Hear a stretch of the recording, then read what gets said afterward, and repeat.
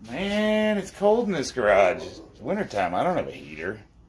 Let's go put my daughter's on. What do you think? That'll work? Nah. Comfortable. Alright, today we're going to be doing barbell squats. Specifically, we're going to be doing low bar. And I'm going to show you my technique, what works for me. And maybe it's something that could be helpful for you. I'll break it down step by step. We'll go into everything from setting up the bar to foot placement and the variations. My dogs are barking. I don't know what they're barking at, but I'm just going to let them run. So, for starters, I got the rack set to my height. I'm 5'9" and a smidgen. You'll notice that I'm barefoot right now. I'm going to put my squat shoes on when I start getting into it, but I want to warm up with just the bar. I think I said in the previous video, I always use the bar when I warm up for compound lifts. I always start with the bar. I'm 46, so I'll be 47 soon, and even though I do spend a lot of time stretching, doing yoga, things of that nature for flexibility, when I wake up and get going, sometimes things are tight. You know, it doesn't seem to matter how much I spend on being flexible, and I am fairly flexible for my age. I wake up and things are just tight and crunchy. You know, knees pop. I've had ACL surgeries. I've had back injuries. I had 48 stitches in my back. I'm all beat up, man, over the years. Spent some time in the military. I work in the trade. Beat my body up for a living. So, when I get out of the bar, I'm going to get it right over my rear delts. I got a shelf, I got my elbows back, I got my fingers on the first rings of this bar. And I try to cheat the bar as low as I can manage, where it won't slip off the back. And the reason for that is the farther down the back I can get the bar, the more it affects my center of gravity, and the easier it is for me to stay upright. Now I kind of follow the Mark Ripito squat form, where a lot of people tell you to look up. I say look down. So I'm kind of I have my head in a down position. I've got my feet planted firmly, and much like my deadlift, they're out at about a 20-degree angle. When I squat, my knees track my toes. So if my feet go out, my knees go out. They always follow the toes. If I go with a wide stance, I've got my feet out, and my knees are following the toes. That way you're not caving in. For me, I got about a shoulder width stance. I'm pretty narrow, like an Olympic lifter. It's just what works for me. And I'm just going to do some warm-ups. I'm going to sit into it. Kind of, when I breathe, I'm relaxing the muscles. I'm almost melting into it. If I wanted to, I could just stay in this position all day. I'm relaxed right now. Now I'm going to tense everything up and pop up. And I'm going to do another one of those and just work a little bit. Just get comfortable. I'm trying to just limber everything up, stretch everything out. You know, you can hear, if you could hear on my knees popping and my ankles cracking and everything's crunching. Just trying to, just get everything lubricated, all the parts moving.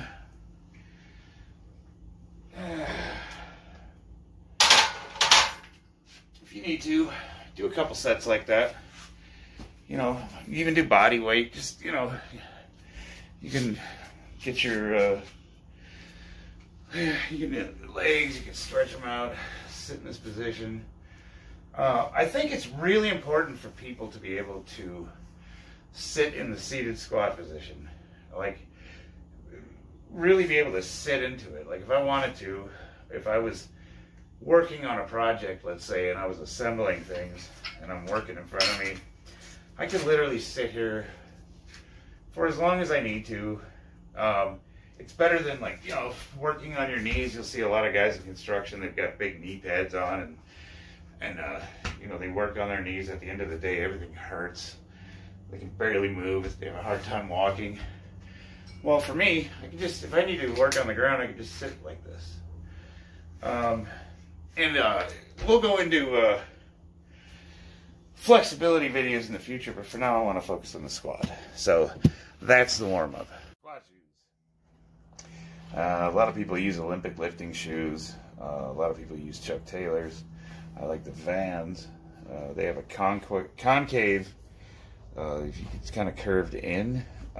It's vulcanized rubber, very solid, and they're designed for skateboards. So the point of the concave is when you're standing on the ground, it's very flat and rigid, so your ankles can't roll. Now, I've modified these a little bit. I don't know if you can see in the camera, but I actually used a jigsaw and cut out the heel section and the midsole as a template, 3/4 inch plywood, and I sanded and molded it to the curvature of my foot. So what it does is it raises my heel 3/4 of an inch, and it's tapered to the contour of my foot. So these things are custom fit for my foot.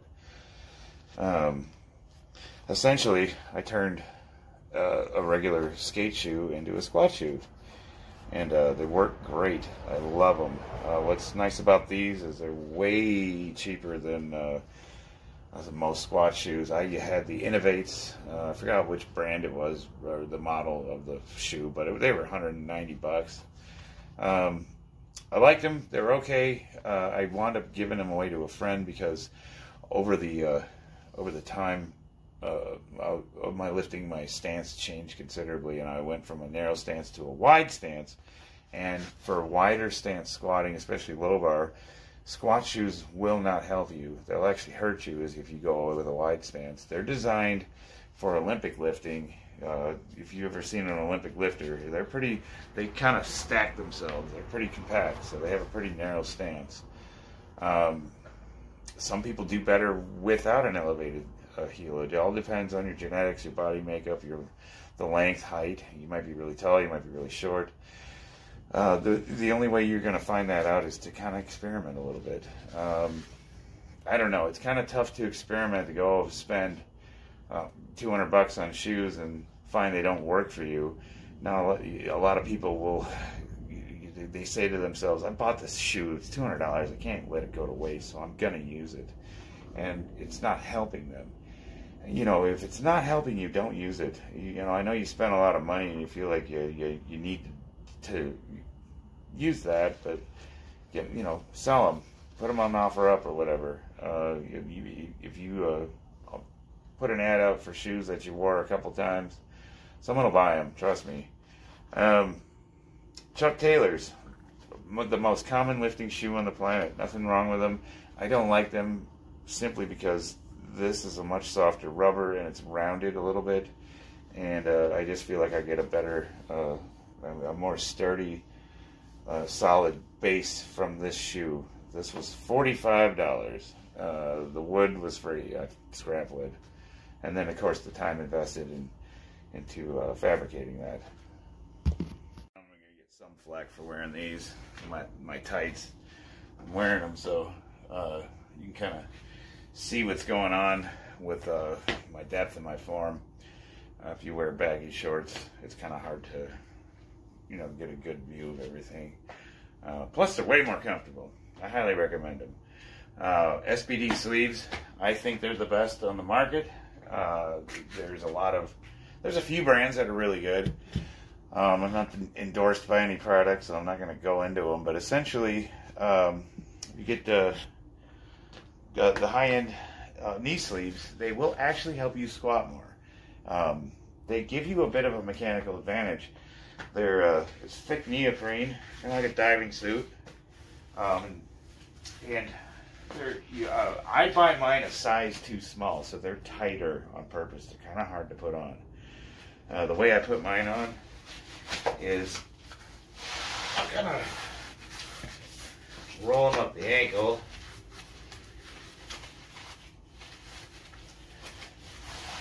So basically, I'll put them on my foot and I'll kind of cuff them like this. And I'll pull them cuffed up to half past the calf. And then from there, I will roll them up. If you try to pull them up, it's very difficult. You'll be tugging on it for hours. If you get a little bit sweaty in the summertime, they're really hard to get on. I've had to use baby powder, all sorts of stuff. But essentially, if you get a good snug fitting knee sleeve, as you go down, they compress and they spring up a little bit. Now, what kind of an advantage does that give you? Well, maybe 5, maybe 10 pounds more on your squat. Your knees feel better. It gives you a little more confidence while you're lifting. 10 pounds, does it matter? Well, it could. They're legal in competition, so that means everybody can wear them. If you choose not to wear them, you know, that's on you. But, you know, records have been broken by a pound or two. You know, there's sometimes that extra 5 pounds is going to make or break you. Now, for the average person that just wants to learn how to squat so they can get in shape, I still think the knee sleeves are a good idea. They just kind of keep everything, you know, warm, safe, tight. They'll give you a little more confidence when you got the bar on your back. Try it, you know, like squat without them and then squat with them and feel just how much more control you feel like you have, especially at the lighter weights. Definitely worth the investment. And you can use them for a lot more stuff than squatting, but right now I've got 135 pounds on the bar. I already showed you the bar warm up. Same thing. When I get under the bar, I got my fingers on the first rings. I make my shelf with my delts. I got my elbows back. Stand straight up. I'm going to take one step backwards. Get my feet set. Back's going to be straight. Core's tight. And what we're going to do is we're going to break. We're going to break the hips. So almost like I'm going to stick my butt back and break it. And then I'm going to try to, you see the angle of my back? I'm focusing my eyes on one point of the wall down here. I'm going to break the hips, and my knees are going to come out, and they're going to track out. So I want to sit in between my thighs, essentially. I'm going to do an ass to grass squat just to demonstrate. So I'm going to break, and I'm going to sit into it. And my back is tight, my core is tight. I'm not relaxing at the bottom, and I'm going to fire up. Break, fire up. Now, my descent is a 2 count. So I'm like 1, 2, fire. 1, 2, fire. 1, 2, fire. Couple things to note. I'm not coming up on my heels. I'm lifting from my heels. My feet are flat, like they're drilled into the ground. And as I break and I come down, if you're rolling up on your feet, you're too far forward. If you're coming back up on your heels, you're too straight up. You kind of want to live in that, you want to kind of hinge down, hinge up. You don't want to do this. You don't want to do that. That's pancaking. Let me demonstrate a pancake squat. You'll see a lot of guys do this. They'll get under it, and they come down, and they're like way over the bar. Holy shit. I hope I just got demonetized. Oh no, whoa. That's a pancake squat. That's bad. That's way too much pressure on your lower back. And then the other problem, if you're too far back, and you're back on your heels and you're lifting straight up, you lose balance, you can fall backwards. Now, walking the bar into the squat rack. For me, I have this power rack. So you see a lot of guys, they'll come and they'll fumble with hooks and getting it hooked up. It's easy. I just walk straight into the rack and slide it down. So that way when I have a lot of weight on my back, I don't have to struggle with getting it hooked in. I just walk into it and slide down. Easy peasy. All right, so we've gone over the basic squat setup, but just a couple of key points. For competition purposes, you only have to go below 90. So what that means is your hip, what the judge is looking for is your hips below the top of your knee. So not this, that's too high. This is, well, you know, hey, if you do a butt to grass squat, it'll count in competition, but you are losing a lot of power if you go all the way down. And people also have a tendency to lose tension at the bottom. So if you imagine if you have 500 pounds on your back, it's impressive if you can do that, but you really just want to be in this neighborhood here, just below parallel. Bam. I think it's important to video yourself or train with experienced lifters, a coach preferably, somebody that can critique your form, because it is a technical lift. There's a lot of things that could go wrong. When you're holding the bar, it's very common for people to experience wrist pain because of the awkward, it's stretching your arms out. Some people can't even get under the bar that way. They have to work on being able to stretch their arms out and under. But if your wrists hurt, wear wrist straps. You don't have to really tighten them like you would with a competition bench, but just wrap them so that you have some support. That's totally legal. You do want to make sure your feet are planted firmly. You know, we don't want to rock forward on our toes. We don't want to be on our heels. We want to be flat all the way down. Like your feet are glued to the ground. You have no choice.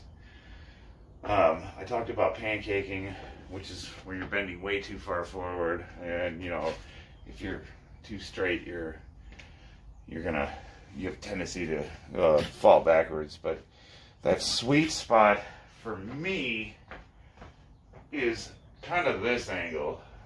You know, I'm below parallel, my back is at an angle, and I try to maintain that throughout the lift. And you know, as you get heavier, you might lose your form a little bit, but ideally you're gonna be like a robot with a hydraulic press for legs. You know, imagine that you're just a machine, and these are bolted, and your back is made of metal, and it doesn't even have the ability to flex. You know, and I'll even sometimes make robot noises. I'll be like, you know, stuff like that. Whatever kind of cues you have to maintain your form, that is the most important thing. So, you know, we want to start light and work our way up. Let's get some weight on that bar. Before I go up, I want to show you guys quickly how to fail a lift. I fail lifts all the time in training, and I have a technique for this. And the reason why is if you've never failed a lift, you're not pushing yourself. But you want to be safe. There's techniques to doing it. I have these. These are guards. What these are for, at this height, this is set up for failing on the bench. Meaning, so they're below touching my chest, but they're above dropping the weights on my head. I'll move this up one, and now it's set for failing on the squat. So basically, I have at this height, this is just below parallel, and what I can do is, if I'm squatting and I'm losing it, I can't get back up. Oh no! So I'll dump it forward and get out from underneath it. and then I'll unrack it, put the bar back. So essentially, if I'm stuck, I can't get the bar up, I'm going to purposely lower it and lean it into the rack and just get out from underneath it. That is the safest way to do it. You don't want to dump it backwards. In competition, when there's a guy spotting you from behind, if you dump that weight, he's catching that with his arms. And I've personally, I was at Nationals, and I was spotting for the United States Powerlifting Association, and I was spotting a female lifter. Sorry if I assumed her gender, but she was lifting in the female division. And she had about 250 pounds on her back. So I'm glad that it wasn't a man squatting 600 pounds, because I would have been dead. She popped up. I saw when she got under the bar, she didn't have it steady. She didn't have it set right. It was too far back. But the spotters are not there to say anything. We are silent. We're there to perform our function. I just kind of knew it was coming. My job is, if she fails, if she can't get back up, I get underneath her and put my arms around her, and the two side spotters grab the weight, and we walk her back into the rack. Simple. You do have to be kind of careful with women. With men, you can just get underneath them and love on them. But with women, you gotta watch what you're doing. Regardless, as soon as she got up, she dumped the weight. She literally threw it, and I was behind her, and I caught it in my arms, and it almost took me out. I mean, it was only 225 pounds. I can zercher that, but I'm not able to catch that. So it really hurt. I've seen guys get their arms broken because of this. And in competition, if you dump the weights like that irresponsibly, they'll kick you out. They didn't kick her out. They deemed that it was an accident. She didn't do it on purpose. I was a little miffed, but hey, it happens. But that's what I'm saying. You just don't want to throw the weights off of you. Whatever's behind you is going to get destroyed by that. What if your kid's in the gym lifting with you, or a family member, or you have a limited space and you got nice things in the room? That'll go through a wall. That'll smash whatever is behind you. I've also seen the weights bounce back and take guys out at the knees. So it's, I'm ranting about this a little bit, but I can't stress enough that it is important for you to practice failing. You need to know what to do when you need to bail the weights.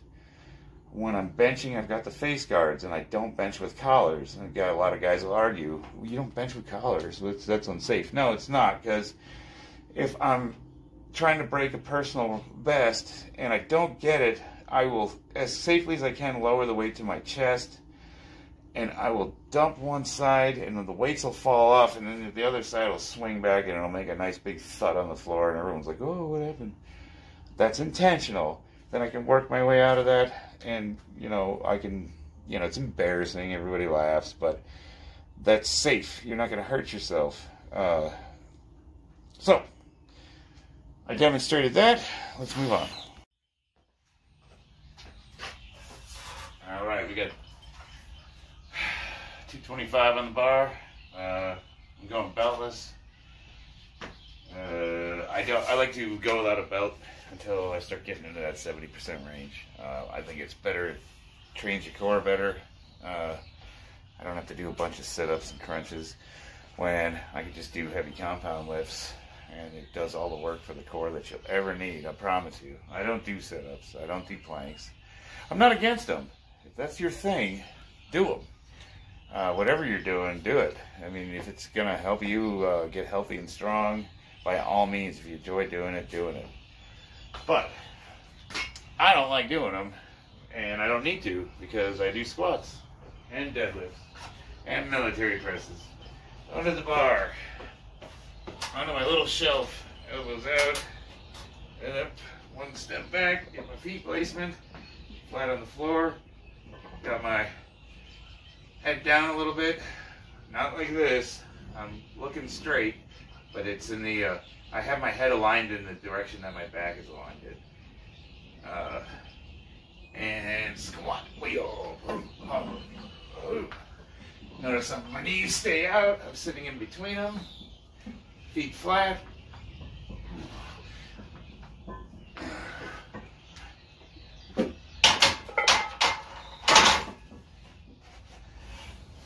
Easy peasy. Alright, so we got 315 on the bar. Starting to get to where, you know, I have to respect the weight. I can't just throw it around anymore, you know, I can't dance around and demonstrate it with you. It's not heavy, but it's not light. It's respectable weight. Now, that's not to say that if 315, 225, 135 is your top end, that is not to disrespect what you're capable of. I've been training for a long time, and this to me is lightweight, but there was a time where I couldn't get that, I couldn't lift that. And I don't personally care what your numbers are. I'm not one of those guys that judges people based on the amount of weight they can lift. As a matter of fact, I'll even go so far as to say that what I do is stupid. You know, lifting's a passion of mine. Powerlifting's a passion.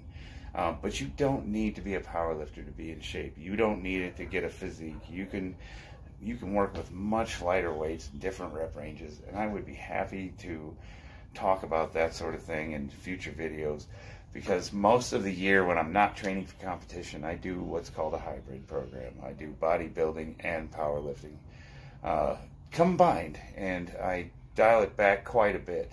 I do want to maintain my strength. I don't want to lose any strength, but I'm not necessarily focused on pushing that hot top end. What I'm trying to do is get in condition. I'm trying to get, you know, more endurance, that sort of thing. So I'm not always focused on heavy lifting. But for this video, we're talking about squatting, and I would be remiss if I didn't try to get some weight on the bar and show you what I can do. Again, it's all the same. You know, it's the same as 135 as 500. Now, I'm going to go ahead and put some chalk on my hands for grip, so I can get that bar, because it's could roll down my back a little. I want to make sure I have a nice solid grip. I'm a little more focused at the heavier weights. I'm focused on getting tight, you know, and tightening my core. I haven't put a belt on yet. I will probably put a belt on for the next set that I do. I still want to try to train without a belt up until I feel it's unsafe to do so. And the reason for that, as I said previously, it works your core. You can eliminate sit-ups and crunches and all that if you train without a belt when you do your core compound lifts. I promise you, I don't do sit-ups.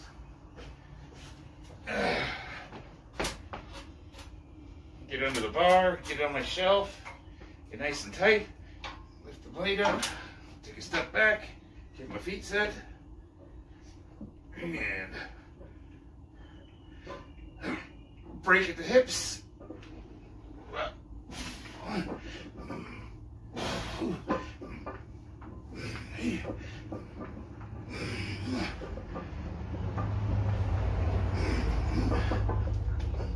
Walk it into the rack and easy peasy. Alright, now we're belting up. We got the 365 on the bar, and it's a respectable weight.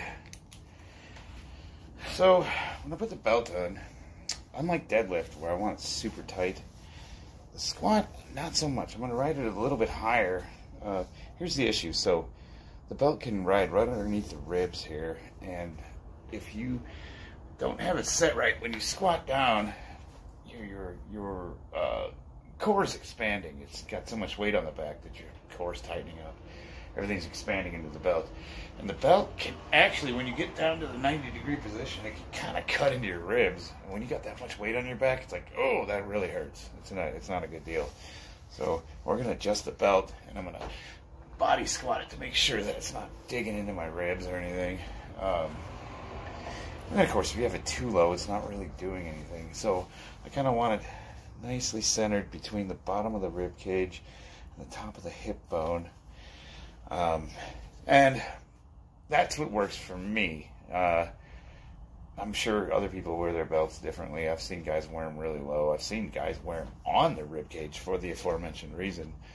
You know, they wear the belt way high. Essentially, I've discussed this in the past. The belt acts as a second set of abs. So you're expanding into it, and it just helps solidify your core. Think of this. When you go to the gym and you watch guys on the leg press machine, and they've got every plate on the gym in there, and they're leg pressing on that sled, why is it that they can leg press 2,000 pounds, but they can't squat 400? Obviously, their legs are strong enough. What gives? How come you can't barbell squat 400 pounds if you can leg press 1,000? Well, the core. The core is your weak part. The sled takes your core out of the equation completely. You have to develop a core. The core is everybody's weakest point. Now, that's not to say it's weak. I'm not saying your core is weak. I'm saying it is the weakest point. Your legs are much stronger. Your back, much stronger. You're able to hold the bar. You've got everything going on. But if you don't have the ability to keep that bar from pancaking, dropping, if you can't hold it up with your core, you can't squat. So that's why I train without a belt for the most part. But, you know, for safety reasons. I have hurt my back a couple times, and I'm not going to take chances at this age. So let's see what it looks like. Same setup. I got my hands on the outside rings. Little chalk just so get that extra grip. Like I said, if your wrists hurt when you're doing this, put some straps on. And I might even do so because mine was feeling a little bit uncomfortable that last set. I want to make sure that I get under it, get my shelf on top of my delts, lift straight up, take a step back, get set up, deep breath and squat.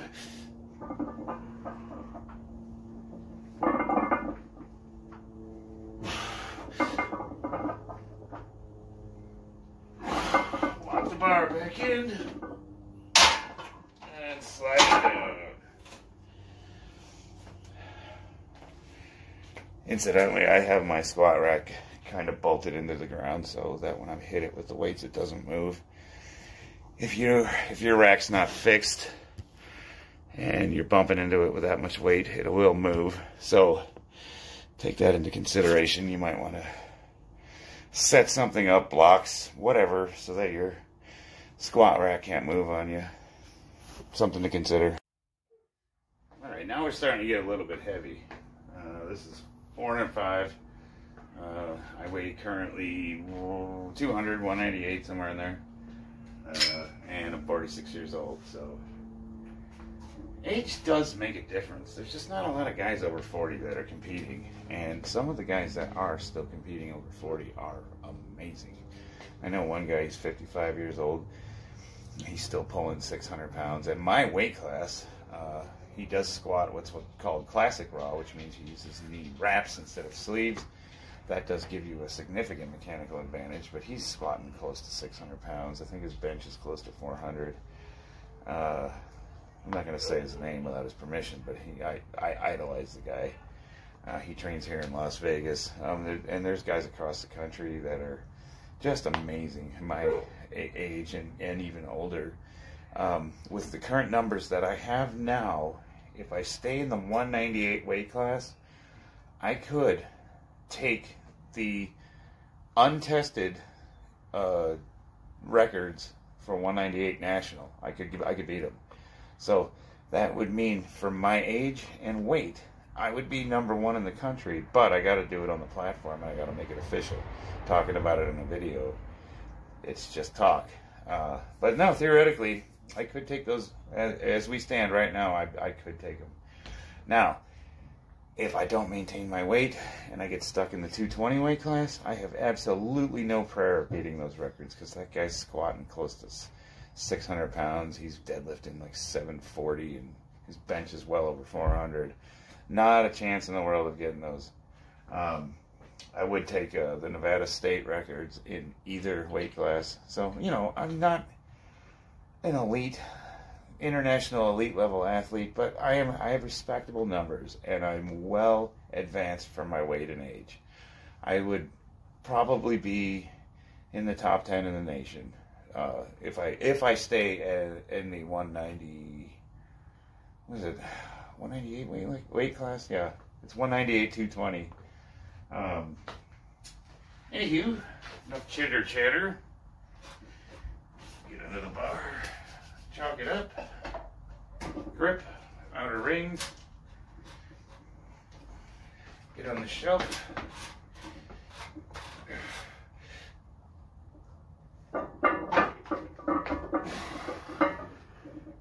Get my feet set, deep breath.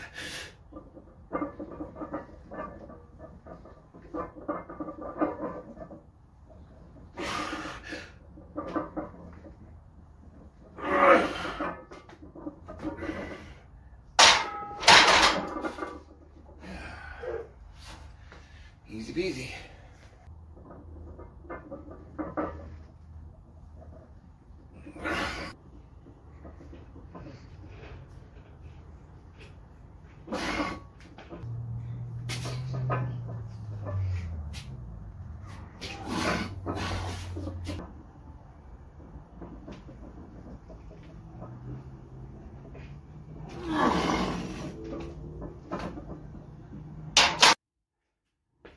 Alright, ready? Go. All the way down, all the way up, and squat. How important are squats, Stella? Very important. Why are they important? Because it gets you a bit stronger. What does it make stronger? Your arms. It makes everything stronger. So, come here. Talk to the camera. So, that's it for squat day. What? If you guys have any questions, hit me up in the comments. I'll try to answer it. Anything I missed, I can do a future video on. Say bye, Della. Bye.